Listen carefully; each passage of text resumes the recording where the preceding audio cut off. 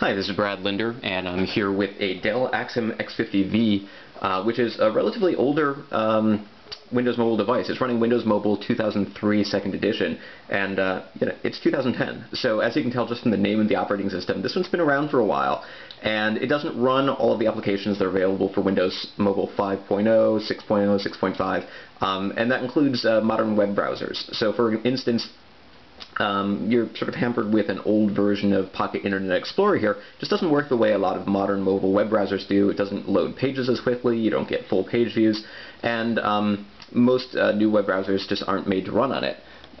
But Opera Mini 5, which was released for Windows Mobile recently, while out of the box it's only able to load on Windows Mobile 5 and 6, it actually runs really well on Windows Mobile 2003. Werner from Smartphone Magazine put together a installer file that basically just repackages the installer so that it'll work on older devices. As you can see, you've got a start page here, which gives you shortcuts for your frequently visited pages. You can easily add a new shortcut just by hitting the plus button. Let's go ahead and load the mobile computing website. I'm doing this over a Wi-Fi connection, which is being a little bit iffy today, but the page loads should be relatively quick because it's actually offloading some of the work to an Opera server. So your device will sort of send a message to Opera that says, hey, I want to load this page. Their servers will take the pictures and other heavy images and data, compress it, and send it back to your device. Sounds like that would be slower, but in a lot of ways it's actually faster because it means less work for your device. The Dell Axim is actually interesting because it has a 624 megahertz processor. It's pretty speedy, even by today's standards, even though this device is pretty old.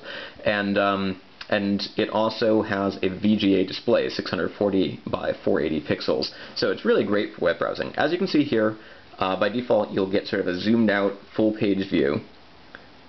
And we can scroll around. We should be able to scroll around. There we go.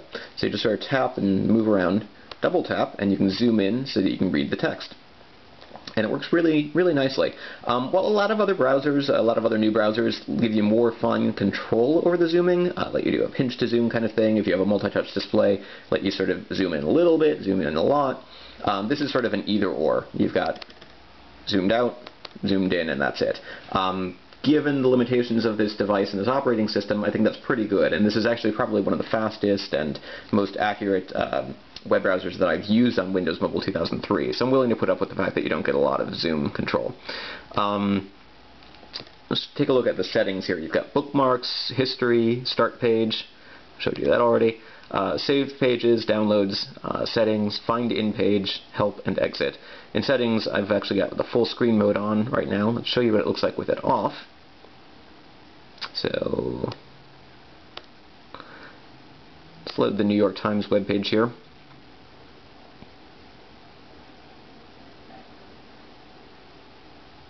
And again, you can see it loads pretty fast. Still loading, but most of the data is there already, and now the whole thing's loaded.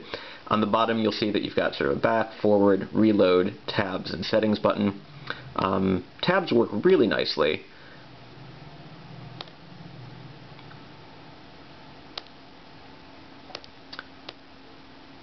So one more tab here.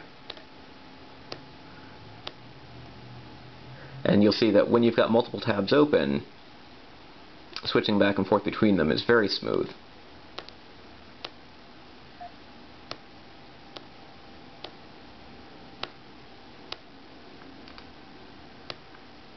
Now, there's no accelerometer in this device, but I do have it set up so that you can rotate the screen by pressing a button. So this is what things look like sideways. And there's my wireless settings for some reason. Press it again, and there you go. I'll show you again what it looks like in full screen mode. So now what you've got is a little button here for back and a little button to bring up the settings. Tap the screen, settings go away again. And so, and you have no bar at the top here unless you tap the screen. And bring up the settings again.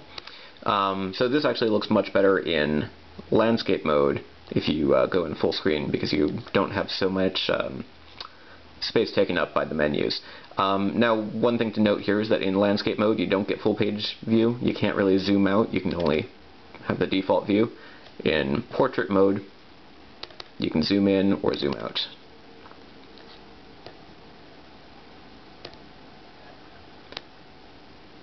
As for other settings, you can change the font size. There's some privacy settings. You can use mobile views, so if you want it to be identified as a mobile browser when loading pages. Do you want to reload all pages? Yes.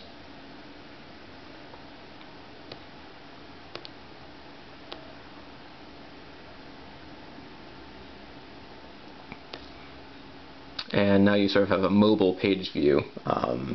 It's not the default view that I have mobile computing set up for, which is sort of a more iPhone-looking theme, but instead everything shows up in one column here. I'm not a huge fan of that particular view, so I'm going to turn it off. You can change the image quality to low, medium, or high, and you can even set it to not load images at all.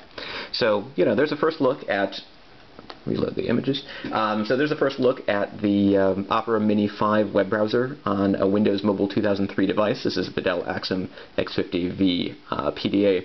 So if you happen to have an older Windows Mobile, I definitely recommend taking a look at Werner's version of the Opera installer, because it runs really nicely on these older devices. This is Brad Linder for Mobile Computing.